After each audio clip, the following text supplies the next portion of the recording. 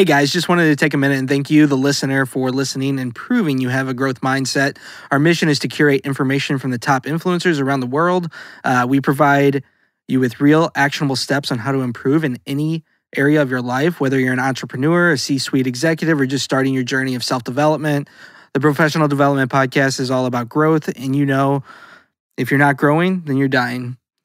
If you enjoy the content, please help us by liking, sharing, and telling a friend about the content. We enjoy getting together, and here we go. Hey guys, what is up? Dan here. Today is April 13th, 2021, episode 33, and we have just Brad today. Brad and I. I think you're selling those a little short there, buddy. What do you mean? I don't mind just the tip. Hey, just for a second. Once you get the tip in, the rest is so easy. So get this intro out of the way and you'll be all set. So obviously no Matt, no Bobby.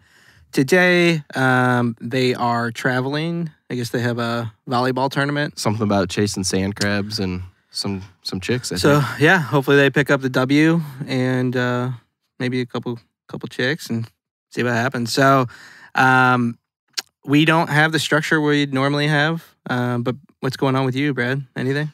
Oh, man, nothing. Still swamped at work. Actually, I'm loving the topic that we have today. It should be a really good one. I have a lot that I can talk about it for personal experiences as well as stuff that I've curated from other influencers in the industry. So I'm excited. What about you, man? So you did a little bit of golfing this weekend? Yeah. So I did something super bougie, and I joined a club. A country club? I call it a club because I don't want to say country club. But I really did it to just buy my time back, because if I want to play golf competitively still, like, you can't do that at a public course and have 4 kids and do baseball and hockey. Yeah. Like, because now my son does baseball and hockey on the weekends. And now he has he has a baseball game during the week, and my daughter does competitive dance. So it's like, how do I get to still accomplish my goals, but they're number one, so it's like, how do I be part of it? It was an investment of your time. Right. So now I can play around in 2.5, 3 hours versus 6 hours that it would take me at a public course on the weekend. So I really did it for the time. I'm not like walking around there. It's he's crazy. Not bougie, but like every 10 minutes on Instagram story, it's like, at the country club. That's not true. Oh, look, my pal and me at the club. No, but people look at me like I am like, what's this guy doing? Yeah, here? who the fuck is this guy? Like, he's got a beard. Hey, that's good, like, though. His shirt's untucked. Like, it's fucking ridiculous. That mustard stains I'm trying to hang out I saw that yesterday. I'm trying to hang out with the employees, to be honest with you, because they just hey, what's up, dude? Yeah. Like, they're like, Mr. Griner. I'm like, please fucking call me Dan. Griner. It's fucked up, dude. It's crazy. Anyway, so that's the bougie thing I've done. But yeah, dude, kids are running with hockey, baseball, dance. Like, life's getting crazy. So I'm also super excited for this topic today. Because really I missed last week. And last week it was what you don't hate, you tolerate. Yeah, the Malcolm X quote. That's what we call it. Was it Malcolm X? Yeah, that's okay. Well, that's what. Because Ed Mylett talks about that a lot too. And I did listen to the pod, and I don't know if you guys dove into Ed too much. We touched on him a little bit. Nothing too crazy. I mean, you could dive into Ed on pretty much any topic we want to talk about. For sure. But so this is kind of a parlay on that, a little bit different twist, and it's really setting a standard or holding yourself to a standard. And so I actually did what Brad usually does, and I was like, well, what the fuck is a standard? Like, how do you define that? And so Google says, a standard is a level that you decide that something should be equal to or greater than. To set a standard for something means to decide what the standard is going to be. As a leader, it's your job to set a standard for an entire group. Standards are things you set for yourself by no longer putting up with less than what you are capable of doing. So I thought that was a great definition. Yeah, it was. And it was actually, so as you know, I always do that. I always Google, what are we talking about this week? I had a different one, which was perform an activity at a level that other people have to try to achieve. So, that's when you, on the surface level, you're like, oh, well, everybody tries to be better. But I think the biggest thing about setting a standard is society's standard is actually average. Like, yeah, and what I think we're probably going to dive into here in the next 30 minutes is how do you go from that average of what society says this is acceptable to the next level? Right. Well, what you're saying is that society sets the standard Yes. at average. Exactly. Right? Or really below average. Yeah. Because then you have people around you saying like, well, why are you trying to get better? Yeah, exactly. Why are you losing weight? Like, why putting yourself through that? Why are you working so many fucking hours? Yeah. You know? Yeah, so interesting. Do you have any quotes for this week? I know that do we usually open with that shit? We usually open, but hey, Hey, without Matt. New week. No glue. So yeah. So yeah, I do have a quote. This one's from Jeff Bezos, one of the richest people in the world. So I figured he's probably got a pretty good standard. So leaders have relentlessly high standards. Many people may think these standards are unreasonably high. So to me, that kind of speaks to what I just said about, mediocrity of, society has an average standard. Obviously, he put himself in a position that his standards are way, way higher than anybody else's. Yeah, and I have a couple of quotes, and I want to speak to that one, but I want to say the quote that is around leadership that I have. You have a couple because your standards are higher than mine? Yeah, dude. I always you have to bring 3. Yeah. The quality of a leader is reflected in the standards they set for themselves. And so there was no person related to that quote, but I thought that was really, really solid, and especially in relation to what Jeff had said. Our buddy Jeff. Yeah, we might be able to get him on. First name on. basis now? I emailed him once, by the way. He didn't email me back. Did it bounce back? Or no, it went through. Hey. Jeff@amazon.com. For everybody out there. Anyways, the quality of a leader is reflected in the standards they set for themselves. And to talk toward your quote as well is, I think that like if you look at a Steve Jobs and you watch the movie that they did on him or whatever, he would freak out on people because like one thing the color was fucking not right, or you know what I mean. It's like do it again, and I'm a believer. Justin Bieber, whatever. He has this YouTube series, and he was like really fucking hard on himself over like one line. He was like, "No, we're fucking doing it again. We're doing it again," until like he's hit the standard that he set for himself. And I think that and not to dive too much further because I want to talk about this later, but as a leader, you set the standard for everybody else. You create the culture for everybody else. But on the flip side, they're going to start holding you to that standard. And as soon as you break that standard, they're going to lose respect for you. Yeah, I totally agree. And I think this episode will probably turn into a lot of leadership talk, because I think in order to be a really good leader, you have to have high standards. If your standards are low, the people around you aren't going to work to their fullest potential. Yeah, they're just not going to. Yeah. So, and then I'll skip this quote because they're kind of the same. But sometimes the issue is simply their ceiling is your floor. Yeah, I love that one actually, because I always talk about you never want to paint your goals. What some people might think $100,000 is a lot, or some people might think $1 million is a lot, or it might be 10 million. You got to put that really high, because I think you probably see this a lot with your work. For me, it's just myself really as the sales guy at my business. But when you're selling people, I'm sure you have standards of what Hey, we want to sell 30% of this. So then, oh shit, they came in at 25% this month. Yeah. So then what do? You're like, okay, well, that was good. Maybe 25% should be our goal. And then you lower it to 25, and then what do they hit the next month? 20. Right. So it's like, don't make that wall as high as you can possibly make it. Yeah, and you got to hold them to it. Like there has to be fucking consequences you have for yourself and for your team or whatever whenever you don't hit those particular standards. But, with this, sometimes the issue is simply that their ceiling is your floor. Back to when you said, hey, society sets it at average. And, the thing I think about and what's interesting is, you grow up in this whatever society throws at you, right? So like if you're born into an area that's poverty stricken, typically, if you look at statistics or whatever, you'll end up in the same boat, right? Because your standard is kind of what everybody around you is. And I was trying to wonder, or I was thinking about, like, how do people that come from like that poverty background, where do they start setting their standards higher than what they're used to?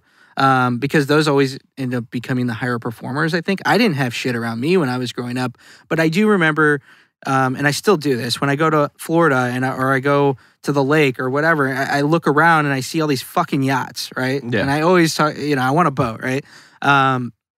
And I'm like, if all these motherfuckers can get these yachts, why can't I get that yacht? Right? Exactly. And so but the people that I'm with, I'll say that out loud, and they'll be like, "Oh, no," you know what I mean? Like, there's no, and so that is my floor, and that's their ceiling. Exactly. You know, and to just jump right into it, so I actually have exactly the same thing wrote down: is people identify as someone or something, and they don't change because that's who they are. So, like you said, they're born into a bad situation. They're like, "Oh well, the world's against me. This is just what I am. I can't get out of this." And then there's that 1% of that group that says, "No, fuck that. I'm going to be something better. I see these things, and there's nothing separating me from getting that."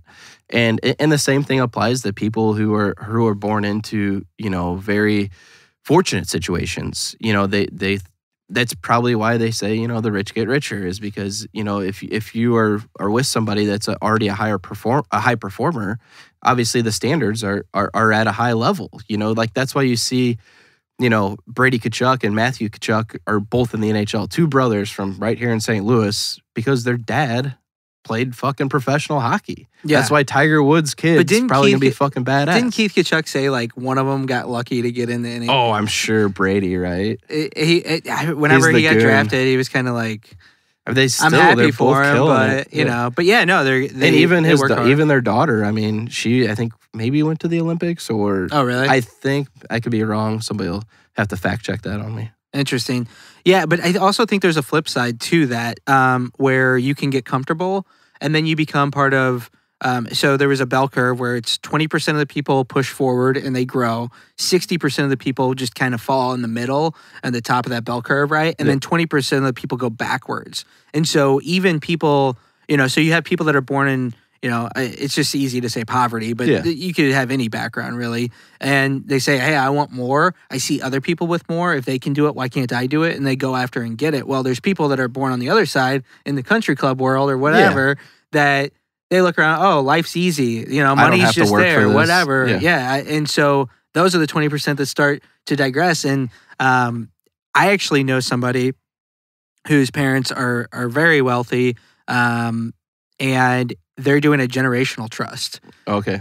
Because the kids just decided not to do anything. Oh, and boy. They are, so what happens is the trust skips them. And it goes straight to the grandkids. Jeez, that'll go over real well. Yeah, But hey, obviously, if anybody around us knows that I was born into a fortunate situation, and I mean, I flat out told my parents, like, I don't want any of your fucking money, because I'm just here to fucking do my own thing. Like I bust my ass every single day to be, I guess, that 16% or whatever that's gonna go somewhere further. And so, yeah, I do agree, though. I mean, I've seen people that, are also in that situation that end up just fucking wasting their life away because life is, technically easy. Yeah. And so, I love my dad, right? But, my dad, he works at a factory at night, right? Yeah. And one of the things about him is he definitely has a victim mindset a lot of the times. And so when my grandparents died, he was like, oh, I should have inherited this, or, because, long story short, some of the siblings got more than the others, right? And so, somebody always gets hurt. And so for me, I was like, dude, who fucking cares? Like, that money wasn't yours to begin with. You didn't work for it. Yeah. Like, my goal is to have more money or success or whatever of what I want than I could ever inherit, because I'm not going to rely on that shit. And you shouldn't be dependent on that. Like, oh, when my parents die, I'm going to come into some money. Like, no, fuck that, dude. Like, exactly. Like, whatever money I'm going to inherit, I hope is nothing compared to what I already have built. Yeah. So it's just interesting to see the different mindsets. And then in terms of standard, and you kind of touched on this, but I wanted to talk to this article that I read on Inc. And there was an article, and this guy, he was an author, and he was writing a book, and all of his friends were like, hey, he would send the manuscript, and they were like, hey, your book's great, man. And he felt really good about it. He's like, I'm ready to go. Well, he started working with Ryan Holiday, which I know you're reading one of his books, or you just read it. Yeah, I just finished that one. And Ryan Holiday, after he was extremely satisfied with the manuscript, he'd send it to Ryan. Ryan would send it back every time, like over and over again. All like, these edits. Dude, you can do this 10 times better. You can do this 10 times better. And Ryan was the person that held him to a standard. And I think that's so awesome because at the very end of the article, he was like, I read my old manuscripts and I cringe. Yeah, exactly. I bet, right? Because I didn't even realize that there was a higher standard than what everybody else that I was comfortable with sharing the manuscript, what they were saying. Because I think a lot of people who don't have such high standards, they'll just say, oh, yeah, dude, that shit's good. Yeah, yes. Whatever, man. And a lot of that is just, participation trophy people nowadays. Like, people are, like, so scared to say, like, dude, this sucks. Yeah. You know what I mean? Instead of, like, actually giving that honest feedback to, be better. And a guy like Ryan Holiday that's wrote so many successful books is somebody that can, be brutally honest, and you're actually going to accept that criticism and know that it's real. Yeah, and so to that, and I had the question written down, but we kind of already answered it, is should you have people in your life that hold you personally to a higher standard? And I absolutely think that you should. And that's really your mentors, right? Those are the people that hold you accountable when you fuck up, not the people that are like, oh man, dude, I know you're going through a hard time. I get it. You'll get past it. No, dude, you didn't fucking do the work and yeah, and you're fucking up. And I think that's actually a great situation to evaluate who your mentor is, because if your mentor isn't being straight up with you and telling you, hey, dude, you're a dumbass. Like, why'd you do this? You fucked it up. Like, make it right or whatever.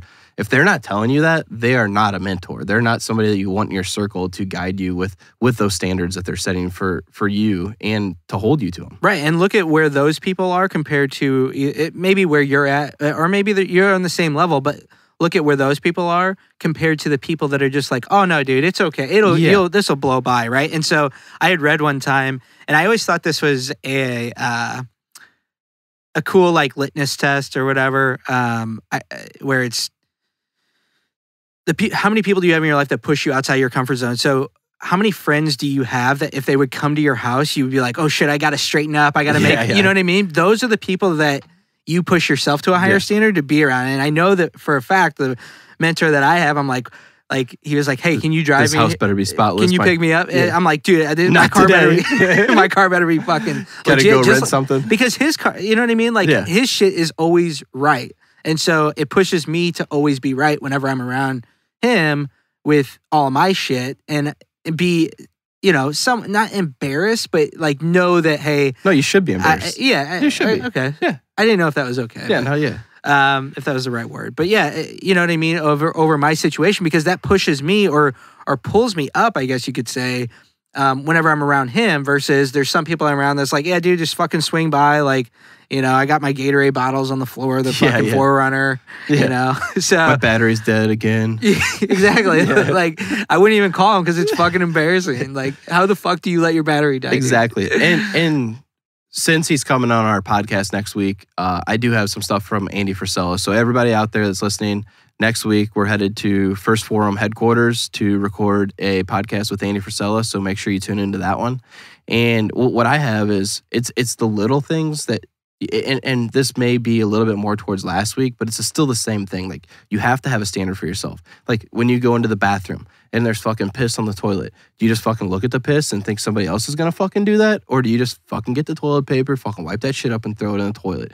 Is there something that at work that happened that you let slide? Like, say Matt didn't make his sales calls this week and you're like, hey dude, like, what the fuck? Or do you just fucking say, he'll get it next week. He had a lot going on, like right. He had to pack his bikini for this. But you got to hold yourself to that same shit, right? I didn't do my fucking part either. You do. But you got to be able to call yourself out. You do, and that's all about accountability. So it's like you have to self-audit yourself. You have to audit the people you're around. But if you start to let those things slide, it just starts to snowball. And then at the end of the day, you're in a situation where they think it's acceptable to have something late for work. They think it's acceptable to leave something a mess. And I'll be straight up. I talked about this last week. I used to be one of the most unorganized people in the world. And fortunately, I have an employee that actually set that standard for me. That's like, dude, like, we got to get this place looking a little bit nicer. I put in the work. He puts in way more work than me still. But it's nice to have that I feel like maybe it's being in this group where it's like we're trying to develop ourselves. To be a good leader, you have to be able to develop leaders underneath you. And I think that's what we're doing at our work is, I've developed a leader that he oversees the other kid now. And it's actually a really nice situation. Yeah, and you probably love that guy because he is somebody that levels you up, even though he works for you. Yeah. You know what I mean? Like, that's rare. Yeah, it is rare. But I also, there is a thin line in that situation. Like, I don't know how you tread it at work with Matt as being business partners and also being friends. To me, that would be extremely difficult. I think my situation was slightly different when I was racing. We were on the road together. I mean, like, dude, we work 7 days a week, essentially. Like, we might have had a Sunday off. Right. So we were like more of a family atmosphere as opposed to friends, I would say, which maybe separates that. But I think that's a really hard situation because a lot of times in families, it's hard for somebody to say, but a business is a living and breathing thing too. And so I always open up, or we always open up, I guess you should say, is like, hey, as friends, I love you, man. But here's what the fuck is going on. This is what pays the fucking bills. And saying it from a business perspective, like, in the best interest of the business, this is what the fuck's going on. Outside of the friendship, like, still my boy, like, we're still friends, all that shit. So no homo. Yeah. But to your point, like, what is right, what is wrong? The piss on the toilet seat, the putting your shopping cart back. Yeah. And so I was listening to on Andy Frisella too, and now it's like when I see something, if I see, if I'm at the store and I pick up something and I walk down, I'm like, no, I'm not gonna fucking get this. I used to just put that motherfucker back wherever I was standing, but now I'm like... Because it's not your problem, right? Right, but now I'm like, no, I got to walk this fucking thing. No matter how many aisles it is, I'll walk across the whole fucking store to put it back exactly where it goes. And that's a standard that you kind of set for yourself. And I think that you can have standards in different areas of life. Like, I know people, like on a spouse or a mate or a girlfriend, whatever, or a boyfriend, where it's like, and this one sucks for me. They got to be a certain height, Like, I'm 5'7". Like, that ain't gonna cut it. I'm not. Yeah, I'm not up to standard for a lot of people out there. But just like, are they employed? Like, what's their financial? Like, people have standards in that regard. People have standards with professional development, with health, wellness, weight, with sports or competition. Like, there's always a standard there, and if you're not meeting that standard, you probably already have standards. You're just not. You didn't put those together. They're just there. And you're getting pissed off or disgusted with yourself, when you violate that standard, I guess you could say. If you're feeling anxiety or shitty about the effort that you put in, then that's your standard, right? Like, you have a minimum standard. A standard is a minimum that you accept of yourself or of people around you in certain situations. And so, Ben Newman talks about this, and another future guest. Yeah. I mean, we're building them up. We're building them up. Standard over feelings. What does that mean? What does that mean to you? He talks about it, and basically it's like, hey, not allowing feelings to dictate how you show up. So sometimes you wake up, sometimes you feel like shit, and you're like, hey, I don't want to fucking, I always, working out's so easy to bring up with this shit, and I never work out. But, I don't feel like working out today. Well, your standard is that you're going to fucking work out. So even though you don't feel like doing it, you still do it. I don't feel like walking that fucking yogurt across the fucking store and putting it back where it goes, but I'm going to do it because I have a standard. There's a piece of trash I walked by. I looked at it. As soon as I looked at it, I know that I have ownership of that fucking trash. Walking away, it's like you threw it on the ground. Exactly. Yeah. And so now I have to fucking pick it up and I have to bring it to a trash can. Every fucking time I see a piece of trash on the ground, every time a lot of people have this standard, hopefully, with holding doors for people. Just like little shit like that. Those are all standards that we have that we hold ourselves to. And I have something very similar to that Tony Robbins actually says, and it's always get your musts done, not your shoulds. So what that means is, like, I should go work out. No, you make that a must. It should be, I must work out. Change the word, right? You just change the word, because once you have that list of things that you must get done during the day, you're going to do them, not the shoulds. It's like, oh, I should get up earlier. And that's something that in the book I just finished up by Dr. Jason Selk, it was to basically... Another guess is when you wake up in the morning, nobody's a fucking morning person. Nobody. Right. A guy like David Goggins, a guy like Jocko Willink. Like, these guys, they don't get up early in the morning because they want to. They're doing They're it just so fucking fired up. just because they have a standard for themselves. Like, I'm gonna get up at fucking 4 in the morning and go run fucking 10 miles because that's a must to them. Right. So it's just what you make as your non-negotiables for the day that you need to get done. That it's just no different than your standards. It's what is my wall or your floor or your ceiling, and then how can I exceed that? And Right. like I said earlier, though, I think your high performers, a guy like Connor McDavid, Wayne Gretzky, these guys, there's a standard to be drafted number 1 overall, right? And there's a standard to be a Hall of Famer. Or Tom Brady. Like, look at this. He was drafted, 199th, okay? Right. He could have sat there and said, oh, well, I'm a fucking 6th fucking round pick. Right. No, he didn't do that. He set his own fucking standards of what he wanted to accomplish in life. And he obviously fucking went out there and fucking slayed it. And now, like, does he seem cockier now than he did 5 years ago? Yeah. But fucking do it, man. You're not cocky if you have if you back that shit up, if you fucking got we talked about that. If you have cocky and confidence, baby. Yeah. And then Tiger Woods, like, he had written on the wall 18 majors, like, when he was a kid. That was his standard he set. And so he just got hurt. Rory McIlroy, other golfer. Jordan Spieth did it with the Masters. He wrote a letter to Augusta, said that, he was like fucking 8 years old. Like, I'm gonna really? Yeah, he's like, I'm going to fucking win the Masters when I get, eligible. And they're like, okay, kid. Yeah, okay. But I think they actually did keep the letter, and they showed it after he did win the fucking Masters. So. I wonder how many letters they have that. Like, after that, it's like fucking. No, I mean, there's probably thousands of letters. We have to save these in case one of these kids does do it. They have a fucking file cabinet. No, but back to my story with Tiger. Rory went over there, and Tiger's won like 82 golf tournaments. Yeah. Right. So 82 trophies, right? Plus he's won some major junior events. He's won everything, obviously. Yeah.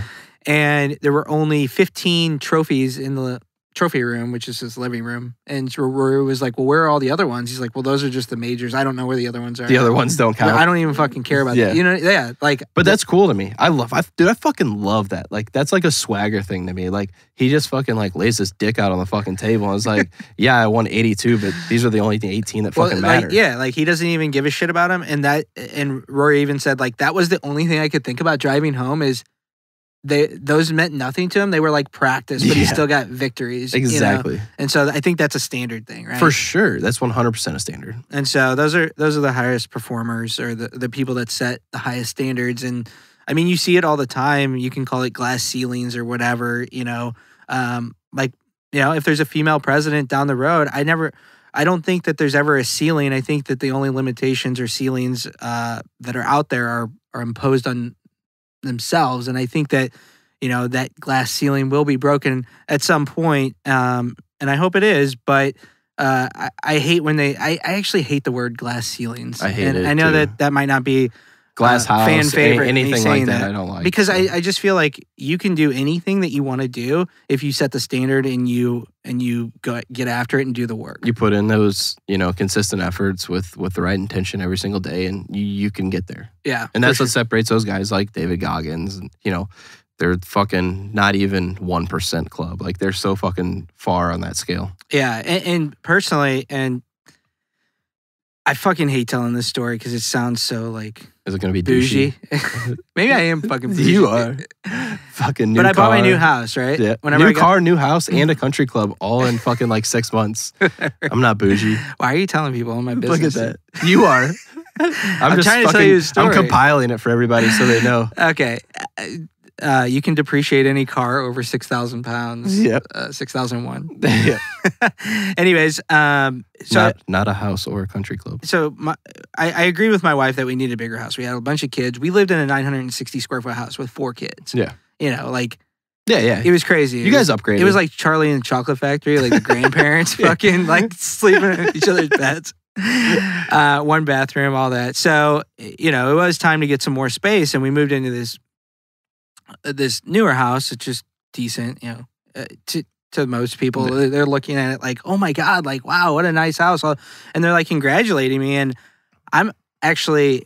that's not your forever home. I hate saying this, but it was almost like I didn't even want to post the picture of the fucking house. Yeah. Because that's not my standard. Like, I feel like I should be next level from there. You know what I mean? Yeah. And so it sounds really bad to say, but that's just who I am. I can't fucking help that I have this high standard for myself. And so like I'll just keep going until I fucking can get there, I guess. So that's it, man. Yeah.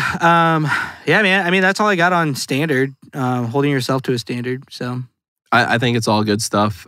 Hey guys, though, before we get out of here, just make sure, we have some really big guests coming up in the next 2 weeks. We have 3 really solid guests that are big names. We got Andy Frisella, we got Ben Newman, Dr. Jason Selk.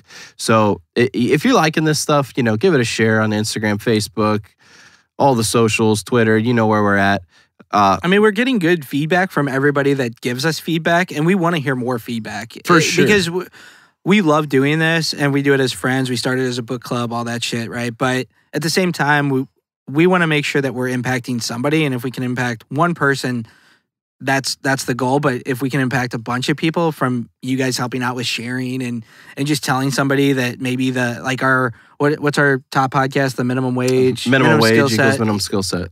Which Dan got. Same thing. Dan got in a fight on Instagram with somebody this week on defending minimum wage. But regardless, we want to do more of that shit. We just want to make sure that our shit's on point, I guess. So and with what we're going into the next 2 weeks here, I mean, obviously we're not fakes, guys. We're rolling into some pretty serious guests that are worth quite a bit of money. So give us a share, give us a like, give us that feedback, and. You got? Did we get a question? We do have an inquiry from the fans this week. So the question that we had this week was, how does being an entrepreneur affect your family life?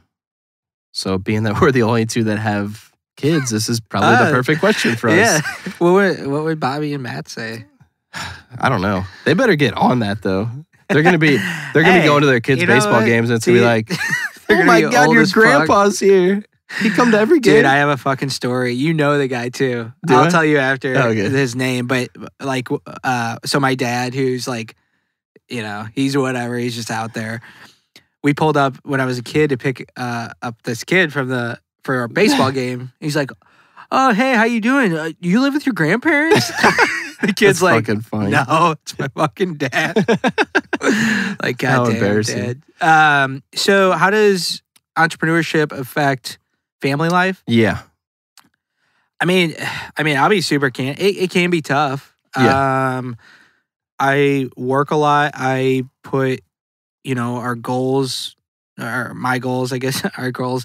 I put my goals, with my business up there priority-wise. I always put the kids first, for sure. I've been in everything for the kids, so that's something I'm proud of. Yeah. That's a standard that I have, I guess. And that's something that we're lucky to do. Yeah, we have a little bit more freedom in that regard, but, the business is, like I said before, a living, breathing thing. It's its own entity. And so shit pops up.